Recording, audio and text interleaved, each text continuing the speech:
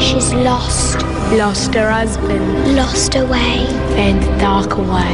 The road that leads into the funnel. Lost hero. Found the wrestler from the stars. Eater of dimensions. The blind piper.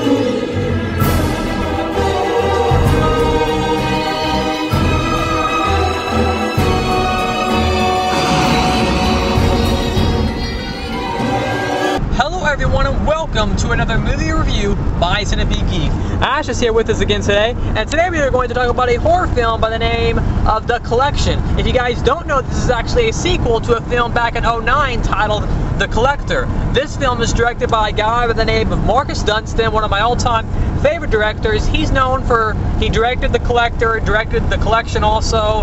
He also wrote the script for films like Feast and Piranha Double D, and just all kinds of stuff. So, and also for the last four Saw films and the Saw franchise, he also wrote the script for those. So anyways, let's get to the main plot of the film titled The Collection. So we have pretty much Arkin, that's his name, right? Arkin? I am pretty sure. Anyways, Arkin from the last film, you know, he was trapped inside of the box to use as bait to get the next victim. Well, this film pretty much opens up, I don't want to give too much away, but it opens up in like this rave kind of dance underground party place where this girl accidentally opens up the box, the red box that Arkin was in, and it triggers this huge saw that like cuts up like hundreds of people in this underground rave dance session thing, and that's pretty much the gist of the film. We have all these people trapped in like this hotel place, and the collector's after him. Arkin is once again trying to get away from the collector, and that's it. And there's a main girl in the movie too, and she is being hunted down by the collector also. That's pretty much the gist of the film called The Collection. So Ashley, what did you think of The Collection? I really enjoyed The Collection.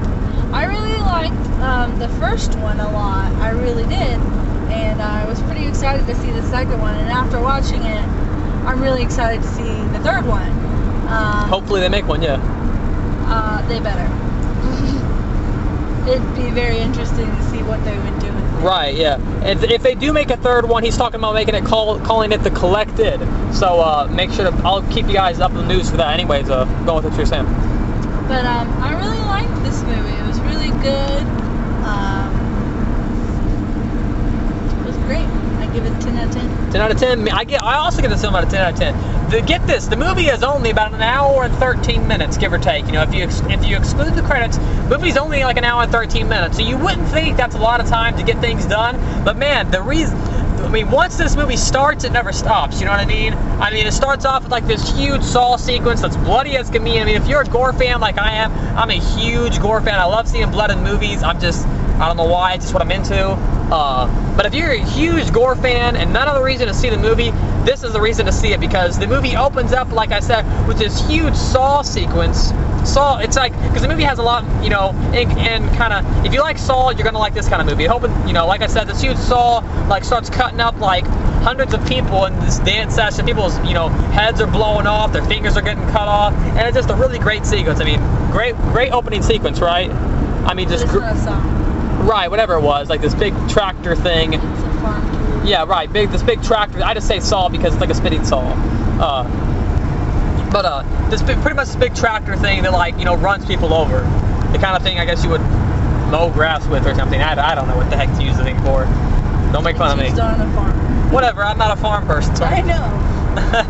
But anyways, a great opening sequence, and then you have like all these randoms, and then right after that, you have other great sequences like where there's all these people in a room, and the ceiling starts to come down and starts like crushing their bodies. Another great sequence. And then all of a sudden you have people running down the hallway, and you have blades all of a sudden like slicing them in half and slicing their stomachs, and the blood's everywhere. So the thing I love about this film, it's a horror thriller, I'd say, and the thrills and the scares never stop. Like you keep, I mean, I wasn't scared during the movie, but you keep getting like, you just keep jumping, you're just like, oh my god, you know, I didn't expect that.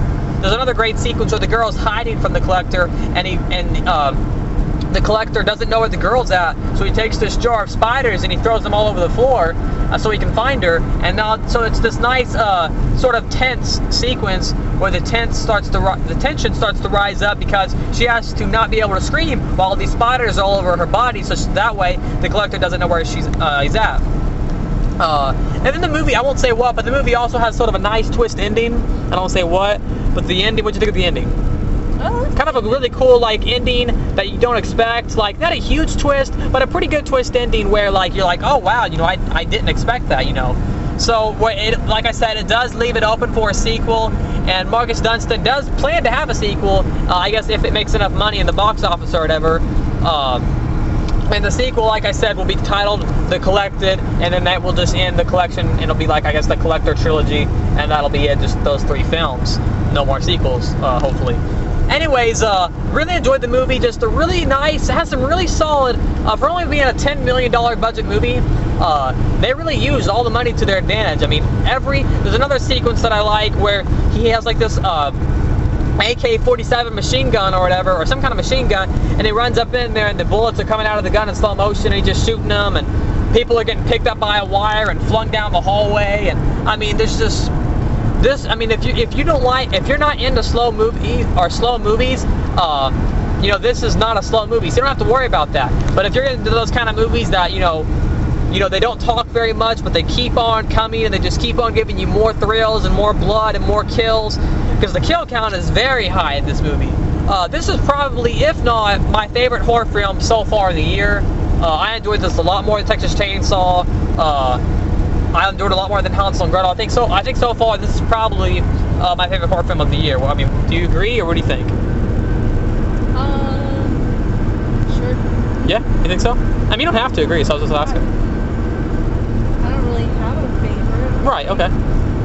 So far, this and ABC's of Death probably are my 2 favorite films of the year so far. 2013 is really shaping up to be a great year for films, not just horror, but just movies in general.